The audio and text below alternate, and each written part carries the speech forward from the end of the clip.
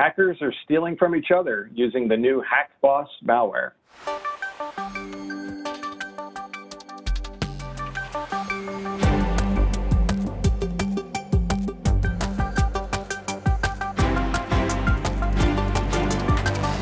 So John, an interesting name for a recent malware that you're going to talk about, HackBoss. Can you tell us more about that?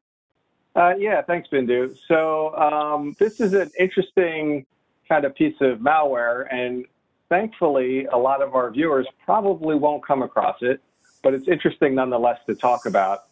So the HackBoss malware is actually, it's a Trojanized application that is a cryptocurrency stealing malware.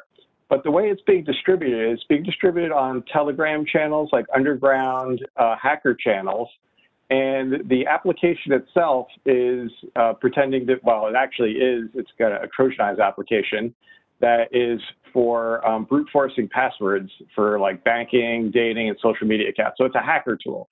So these hackers have decided, I'm going to distribute another hacking tool to other hackers that I know are involved in cryptocurrency theft. So even though this malware runs as a brute force password guessing type of piece of hacking tool, what it does is if later on the other hacker who has installed this malware, if they copy a Bitcoin address, because they want to like transfer money from one place to another, which is typically how people will do cryptocurrency transfers with Bitcoin.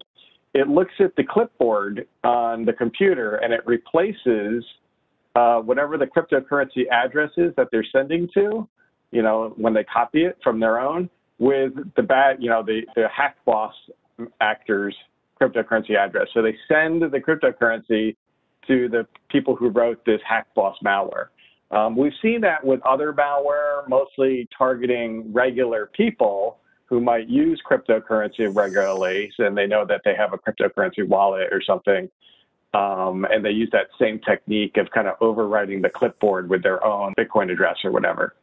So, that's kind of the setup of how this works. It's bad guys against bad guys in a way. So the net gain, I guess they're still stealing money from somebody, which is not great, but they're stealing from each other, which is interesting. So far, they've seen, by tracking the Bitcoin activity on the cryptocurrency address tied to this malware, they've seen about $500,000 of cryptocurrency being, exchanged as part of this HackBoss malware. Although they do say that not all of it is necessarily due to this particular malware family, because they've been around for a couple of years now, and they were also distributing some other fake software. So it could be some of the gain could be from this other fake software campaign that they were doing, earlier in previous years. So it's hard to tell exactly when. But in any event, just another kind of interesting tactic that people should be aware of.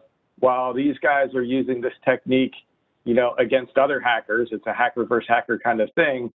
As I mentioned, this technique of overwriting the clipboard with a cryptocurrency address of your own is, a technique that we've seen in other malware before for cryptocurrency stealing things. And I guess the other thing to me that's interesting about it is, the past couple of years, I would say probably 80% of the stories that we cover, especially with malware, revolve around cryptocurrency.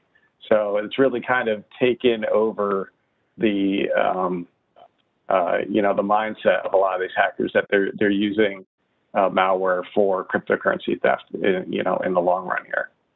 Yeah, definitely a monetized industry we see, and no one is immune, right? Even the hacking community is, one of the targets of a malware. So it's interesting to see this. Right. And I've seen a lot of malware over the years that looked at the clipboard to try to, steal passwords and stuff. But this is, as you said, a relatively new class of not just stealing the contents of the clipboard, but modifying them to try to, put their own wallet ID in there and hope that the user doesn't notice when they paste it in to, wherever they're going to paste it, that it wasn't what they originally copied in there. So, yeah, security around the clipboard is something that it's probably a hard problem to solve, because users want the convenience to be able to copy and paste stuff, between applications and between windows. And so how do you protect against a malicious actor that tries to intercept that and also wants to play around in the clipboard? I'm not sure I have any good ideas of how to solve that problem. Yeah, I don't either.